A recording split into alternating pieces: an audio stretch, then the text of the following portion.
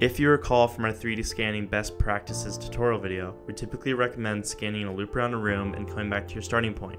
This works for most rooms, but for long and narrow spaces, that can lead to being too close to the wall or rescanning what you've already covered. With these kinds of spaces, try using a U-motion instead. When scanning a staircase, we recommend starting at the bottom of the stairs about 2 feet away from the bottom step, putting where the bottom step meets the floor. To get the highest quality scan, and for your safety, we recommend that you scan as you walk slowly at a steady pace up the stairs. As you walk forward, move the iPad back down to capture the bottom of the steps and continue up the opposite wall.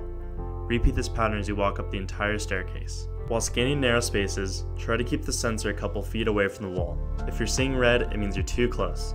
Scanning at an angle to make sure you keep details like edges and corners in view. Avoid situations where the only thing the camera sees is blank white for several frames in a row. If you're using our Scan to CAD service, remember that you don't need to fill in every inch of detail in the scan.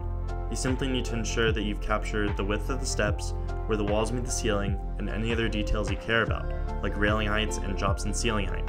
Otherwise, holes in the mesh are fine, and won't result in holes in your CAD files. Congrats, you finished! Don't go back down the stairs again, as rescanning the same area over and over again can increase error.